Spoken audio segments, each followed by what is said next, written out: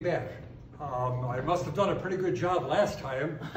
I think I solved all the problems of the world, simply suggesting that everybody ought to major in college in biology, at least minor in biology, at least biology with a good natural history course. Eat the microphone, please. A good natural history course, or at least some good field ecology. So today, let's talk about ecology. Let's talk about fire ecology. That's the topic for today. In the English language, there's only one word for fire, and that is fire. And it all connotates bad things. I was just shown this morning a new book, hot off the press, Firescaping. If you build a house in the woods, especially like in California, the chaparral, it's going to burn. And people have wooden houses and wooden roofs, and the fire comes through, and the house burns down. It's terrible. And that's what we hear in the news is all these terrible wildfires. So here's a book on how to build a house with landscaping that might protect your house when everything around you else burns down. In our language, we have the fire department, fire insurance, the fire plug, a fire alarm. Your house is on fire. Only you can prevent forest fires. Is there anything good about a fire? Well, in the Native American Indian languages, there were many words for fire. The fire that warmed your teepee, the fire that cooked your food, the fire that harassed your enemies, the fire that turned the prairie green and attracted bison. Fire is good for the land. Contrary to history, we've kind of been taught that fire is bad. This is an old Currier and Ives print entitled Fire, Fight Fire, Fighting Fire with Fire. You're not going to outrun this big wall of wildfire. So you would start a little fire, and as that fire would burn, you and your horses could jump in the black area, and hopefully, by the time this wall of fire came, you had burned out an area big enough that the fire would go around you. Maybe, hopefully. This is a print of railroads. The wildfires, a thing of the past. Well, it was railroad that started most of the fires. That funny thing on top of the engine was supposed to be a spark arrestor, but there were still many sparks that flew out and caught the prairie on fire. Fire is not a thing of the past. Here's another one. A lot of explanation on this print. This is pretty low tech. Some of these pictures have been copied from prints to slides to this to that. So if they're a little bit washed out, you can see what's going on. The Great American Desert. Trees didn't grow out there. All of this Great Plains was worthless ground until they found out, well, maybe it does grow something. Maybe it is good. But they built their houses out of wood. The Eastern people heated with wood. They built fences out of wood. There's no wood on the prairie. So how are we going to survive? What was the railroads that would bring wood out there? It would bring produce back to the markets of the East. So it really was the railroad that's responsible for the destruction of the Midwestern prairies. Well, I guess it's a good economic gain, but at the cost of all of our native prairies. Plus, the prairies burned. Plus, there were Indians out there. So it was a pretty dangerous situation until the railroad changed all that. People didn't even know how to navigate on the prairie. This giant sea of grass, you get lost out there. They were used to navigating in the woods where they could go along and come to a tree and knock a bunch of bark off. That was called a blaze. And they would blaze a trail, and they could follow their blazes on the way back. And if a lot of people were blazing trails and you got lost, you didn't know where the blazes you were. That's where that term came from. Some railroads had better engineers than others. Oh. Interesting story about this railroad. This is an abandoned railroad. You can see the tracks are in pretty bad shape. It's kind of overgrown. This railroad was abandoned before railroads used herbicide to kill everything along the right-of-way. This particular railroad in Illinois, where Daddy and I are from, has some outstanding examples of native Illinois prairie. You have to go a long way before you can find these native plants growing in native habitat. Now, it doesn't look quite like that. The prairie is still there. The landowners are burning the prairie. But now, there's a 22-mile paved hiking, biking trail. Everybody loves it. It only took us 20 years to convince the powers that be that this railroad ought to be a connecting bicycle trail. And there are some rail-to-trail conversions in Iowa, but there are more potential for rail-to-trail conversion. This one has the added advantage of having prairie. So the irony is, the railroad destroyed the prairie, and here's a piece of railroad that has the only surviving prairie left in that part of Illinois. Fire is good for the land. Let me explain two topics today. A, why do we burn? Why do we burn the prairie? And B, how do we burn safely? Okay, A. Number one, to remove encroaching vegetation. In the Loess Hills, we have a big problem with trees invading the prairie and shading out the native plants. Plants like eastern red cedar, sumac, dogwood, box elder, mulberry. Some of them are native, but with fire that eliminates these trees. Number two, to remove thatch. Gardeners call it mulch. Well, mulch is good if you don't want anything to grow there. But if you have a whole year of tall grass, that mulch, that thatch, is going to prevent some plants from growing, or it's going to take them a long time to get going. Plus, that thatch will absorb a nice shower, and then the sun comes out, and that water evaporates. Very little is left to penetrate into the soil. So, with a burn removing the thatch, we have plants like the downy painted cup, pasqueflower. There's, if you can see, porcupine grass, and the pink stuff is phlox. This is the hoary puccoon. This is, can't even tell what that is. Yes.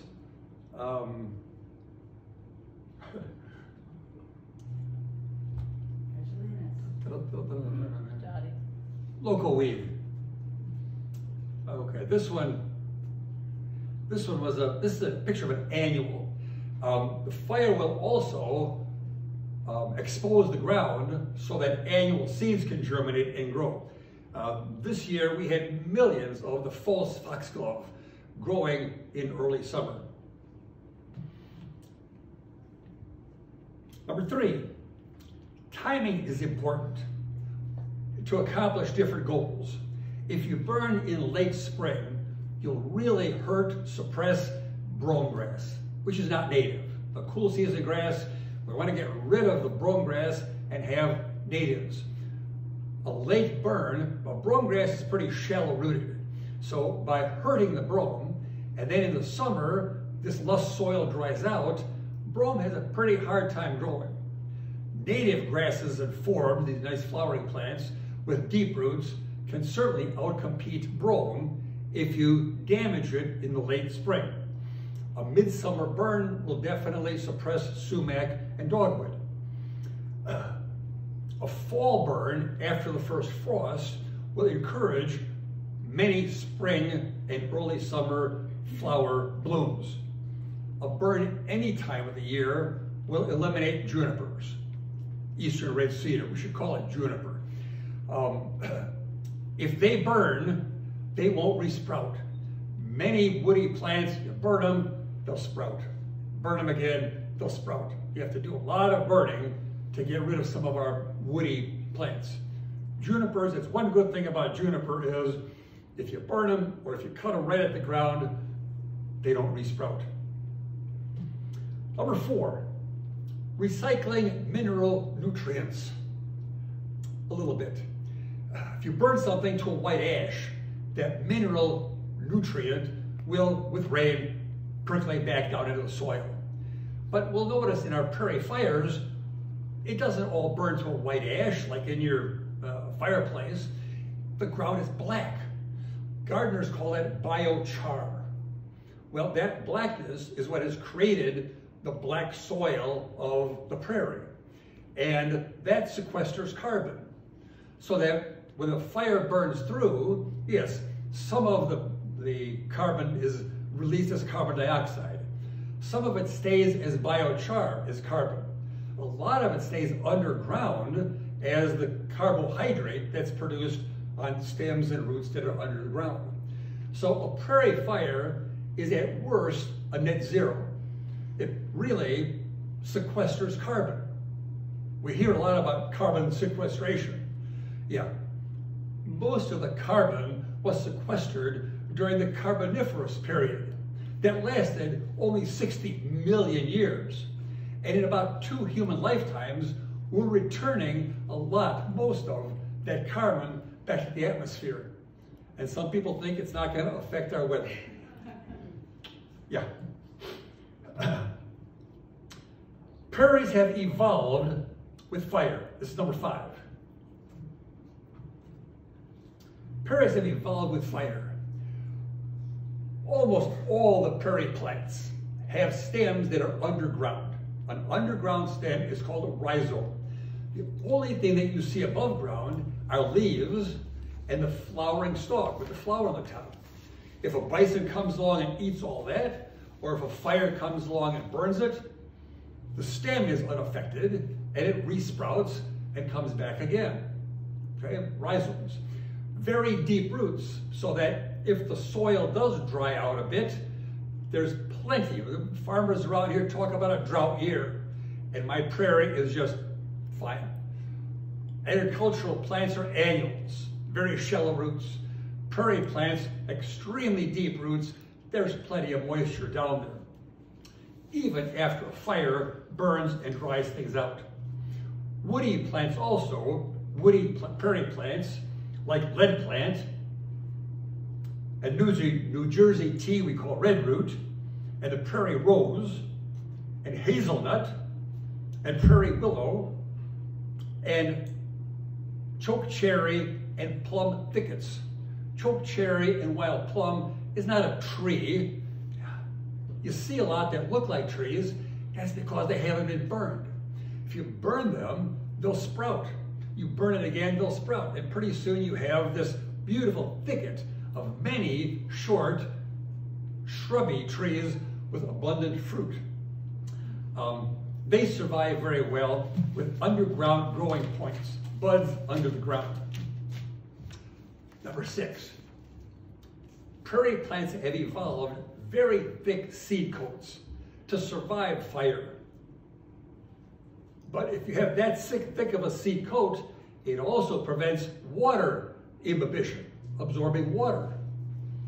So the seed will survive the fire, but it won't germinate. So gardeners, horticulturalists, treat seeds with acid, put them in boiling water for a while, or put it in with sandpaper, or put it in a tumbler with broken glass to scarify it. All right? The fire will come along and burn some of that seed coat so that it will absorb water and germinate. Many prairie plants require a fire to germinate. Sure, some of the seeds are going to get toasted, but many of them are going to survive fire, in fact, require fire for germination. Number 7, there are no prairie forests. We don't have any forests around here. The fires burned all the trees, except for our oaks. Our oaks aren't fire tolerant, they're fire dependent. Oaks won't reproduce in their own shade. So if we don't have fire and the oaks grow and the canopy closes, there'll be no reproduction and the oaks die and we lose everything. I suppose in the past, over hundreds of years, an oak tree would die, that would expose a little bit of sunlight and an oak might grow there. But what the pioneers found out on the prairie were oak groves. A grove on the prairie of oak trees. And the stories say you could drive a team of horses through these beautiful groves. They were park-like, not this closed forest of the eastern deciduous forest, which has a closed canopy, and before all the canopy closes, a beautiful flora of spring ephemeral plants. They grow for a very short time, they flower, they produce seed, and then the canopy closes. We don't have that on the prairie. We today call them savannas, the savanna area. Let me go back to groves. So the pioneers then would settle in the groves because there was wood there. They built their house and fire and fence posts. Of course, they cut all the groves down. You know of, where's my list here? You all know of Ida Grove. How many know of Eagle Grove in Iowa? The time of Eagle Grove.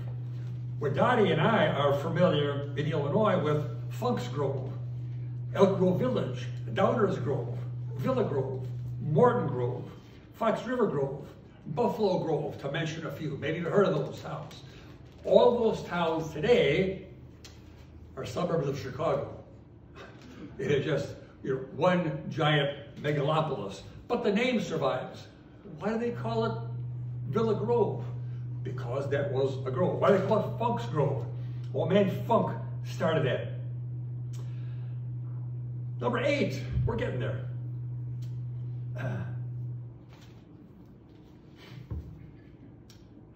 Aspen Savanna, our granddaughter. We have a little savanna we're restoring on our property. And here we're burning a fire right through the savanna. There are plants and animals that require savanna habitat. Plants that don't grow in 100% sunlight, they obviously don't grow in 100% shade of a deciduous forest, they require partial shade. About the only place you find these today are the edges of unburnt woodlands, where there's partial shade. Well, if you get rid of all the trees except the oaks, send fire through there, you'll have these savanna plants and savanna animals.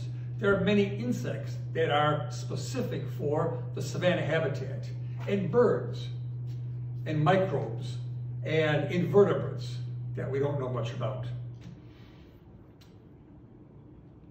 Number 8, to restore a missing component. We harvest seeds and use those seeds to restore other prairies. Okay? So we're restoring prairie with seed. We collect seed. Dottie and I have an annual seed and feed. We invite people out to collect seed and we distribute that seed to other people. And we collect things like benign anthrodalia. This one has, the tall sunflower. It has round-headed bush clover. It has side oats grama. It has white prairie clover. The narrow-leafed milkweed, the compass plant, the purple coneflower. This particular prairie we burn every fall. We've burned for at least the last 10 years. And on recording the plants that are there, if anything, they're more abundant and there are more species. The diversity is increasing. Brian Hazlitt at Briarcliff University invites his students out. Part of his laboratory's ecology class is to experience a prairie burn. This particular area is a nice little safe area. During a 3-hour lab, we can get the students to experience a good prairie fire. So this one is part of our experiment with annual burns every fall. Okay, what else do we restore? We're talking about fire. Well, the Nature Conservancy has restored bison. to the broken cattle grassland. The Rocky Mountain Elk Federation has restored elk to many areas across the country. The U.S. Fish and Wildlife Service has restored grizzly bears and wolves to the west. The Iowa Department of Natural Resources has restored turkeys. I have the newspaper article about the first release of turkeys in Five Ridge Park. They're all over now. And a few otters and swans. We should be reintroducing prairie invertebrates, insects and spiders and the like, and microbes. We just don't know much about what species were there originally and should be there, where to collect them, and where to release them.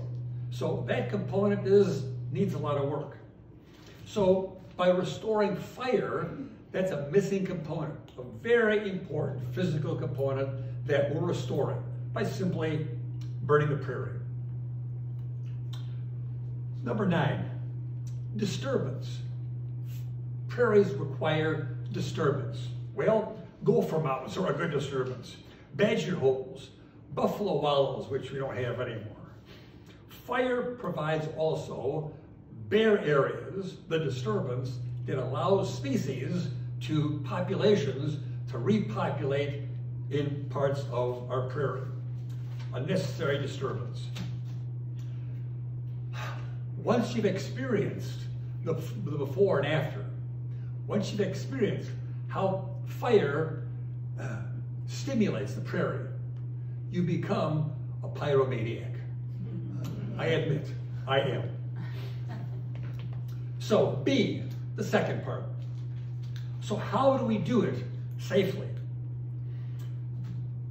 Burning is not rocket science, but there are many considerations.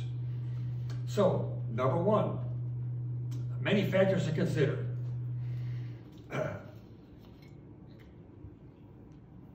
Number 1, we need to consider air temperature and air humidity, all right? Number 2, we need to consider wind speed and wind direction. Number 3, we need to consider fuel load. How much vegetation is there? The density, the moisture of the fuel load is important. Number 4, we need to consider structures like houses, like barns, like wooden fence posts. Number 5, we need to consider sensitive landscapes like gardens or an orchard, landscape trees and shrubs. Walnuts are not fire tolerant at all. We need to consider rare species. The rule is, don't burn your entire prairie. If you have a nice 10-acre prairie surrounded by miles and miles and miles of corn, and you burn everything, you're going to burn up all your invertebrates, all your insects, maybe all of your reptiles and amphibians. Where are they going to repopulate from? They can't. So burn half of it 1 year, the other half. I'm fortunate. I can burn a pretty big area, and I've got another hill there, and so these are called refugia. But you'll notice on a big burn, it's not 100% complete. The whole thing burns. There are unburned areas, refugia. That's important. Rare species. Number 7, smoke. Maybe considerate of your neighbors. Which way is the wind blowing? Which way is the smoke going to go? Is it going to go across a road? I put up signs that say, slow down, smoke danger. You know, when you're driving along a road, 2 people meet in the middle of a smoke, it's probably going to be my fault. But I cover myself, I hope, with a sign that says, slow down, there's smoke on the road. Number 8, this is the big one. The mechanics of a burn. It should be obvious that fire burns uphill much faster than it burns downhill. Fire burns much faster with the wind than it burns slowly into the wind. Radiant heat from a fire is almost as hot as the flames itself. We have to be careful. So we have to develop fire breaks, or fire break. Well, water is a good fire break, like a creek or a river or a pond. A road is a good fire break, or a mowed fire break. This is a mowed path. and we're starting the fire. Fire is going to burn in the tall grass much faster and burn into my mowed area, where once the big flames are gone, we can then put out the flame that's creeping across the fire break. Here's a road behind me, and we're starting the fire, and we have people watching that it is burning away from the road and not across the road. Of course, a plowed area is a good fire break. Timber, maybe. If it had a good dew in the morning, woodland, the savanna dries out much slower than the prairie.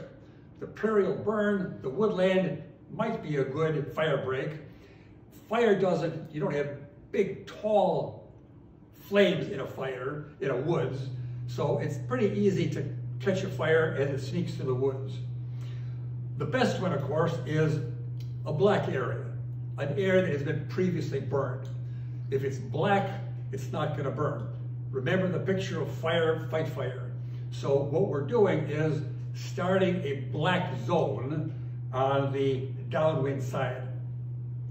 Number 9, equipment, Nomex. All these spots here are from diesel fuel that I've splashed on myself. And spots like this, if these were denim Levi's, it'd probably be on fire, but I'm putting my fire out. This stuff will char, but not burn. Maybe a little smoke mask. If it's really smoky, you want to stay away from the smoke, but sometimes it's good to have a little fire shield. Gloves, a drip torch, a flapper, rakes, water backpacks, a pumper with a hose and water. So equipment is pretty important. I've seen people doing mid-contract management with a shovel and short sleeve t-shirt and maybe even short sleeves and rubber gym shoes. No water. You don't have the equipment. If you don't have the equipment, don't do the burn. Number 10, ignition. That's lighting the fire. That's a drip torch. Briarcliff students, the first burn we did this year, I need to be very explicit about how to use the equipment, what we're doing, why we're doing it. I draw a map of where we're going, and we talk about safety. The second burn, these kids, pretty smart. They caught on. I mean, here's the drip torch, okay? They know what they're doing, and the follow-up crew knows what to do next. Ignition was pretty good. Here again, our crew, this Nomex, I got some secondhand used fire department equipment. That's not a fire department, that's old fire department equipment that I have people dress up in. So you start with a backfire. A backfire is one that's either burning downhill or burning into the wind. Once you have a black zone, you can go around and start a head fire. This also is a backfire. You can see the fire is burning into the wind. The wind is going toward the black zone. That's a head fire. So you start that, there's no stop on a head fire. That's going with the wind. Big flames. It's exciting. Oh yeah, this is the thrill. This is where you just kind of stand back and watch it because it's gone. There better be something on the other side that's going to stop it. Occasionally, that's a good picture of smoke. Right? Occasionally, fire will go across your fire break. That's called slop over. And that's why you want to have a lot of people doing nothing. It's kind of boring. Watch that fire break. The fire isn't going to cross it. But I don't trust the fire. I want someone standing there the fire's over there, here's the fire break, it's not going to go. Yeah, but I want you to stand there because if and when it does, I want someone there with a flapper or water on a backpack, or to yell and scream, hey, we need some help here. So, slop over happens. Fire is big enough, it'll create its own weather, its own wind. I've seen what are called fire whirls, 30 feet of flame up in the air. Just a gentle breeze that day, and here's this mini cyclone of fire. And that thing might just go right across your fire line. Have to watch for those. An escape is a full-blown slop over, and there's nothing much you can do about it. An escape, you call for help. I have, so far, never had an escape. The Kanza Prairie Research Area in Kansas, have you ever heard about that? They do a lot of research. They wanted to burn a 20-acre research plot. It escaped. They burned 200 acres. No equipment, nobody was hurt. Kind of messed up their research because they burned some area every year. Some in the spring, some in the fall, some every 3 years, some every 5 years. Some areas they don't ever burn. Well, if you burn 200 acres, you've burned up a lot of your control plots. So you have to adjust your research. That's called an escape. And then when you're done, you mop up. Mop up, you go around to make sure that the fire is out. What I did, I helped on 2 burns out west. What we were doing was the fire is gone, but the stump would burn, and the roots would burn down the ground. We were supposed to take our gloves off and stick our hand down in a root hole to make sure that it was out. That's called mop up. After it's out, and you're sure it's out, and then and only then is when you can wash down the ashes with beer. Then you're done. That's our house, and it's still there. A few days post-burn, and the prairie starts to turn green. It's just amazing. You can tell the burn area, and a couple of days after the burn, it's green already. So in conclusion, for some illogical, so-called economic reasons or excuses, we're seeing a decrease in federal and state and county resources that should be going to restoration and management. That's a shame. Not to mention land acquisition. These agencies should be buying more public land, and they can't even take care of what they have. That's not good. Fire should become a seasonal celebration. We should develop a vernal and autumnal equinox burn tradition. We should celebrate the equinoxes with celebrating burns. Hallmark could sell cards for prairie fire holidays. Wouldn't that be cool? The Easter Bunny should be seen carrying a drip torch. Black Friday should have a completely different meaning and purpose. So, do you want to get involved with the burn? The U.S. Forest Service has several 2 or 3 day classes for certification. I have 2 certificates. The Nature Conservancy offers landowner workshops occasionally. Offer to volunteer, or at least to go watch a burn. State parks, county parks, the Nature Conservancy, if and when they burn, might be willing to have people come and stand and watch, or if you're able, to even help. I can always use help. Don't assume now, just because you've heard this excellent dissertation on fire, this service, that you're an experienced fire technician. Maybe it is rocket science. There's more to it. Every fire that we do is different. And I learned something, should have done it. Should have, make my list, be more prepared.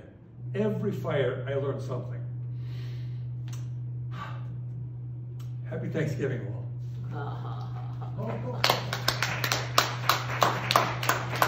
I have a few brochures here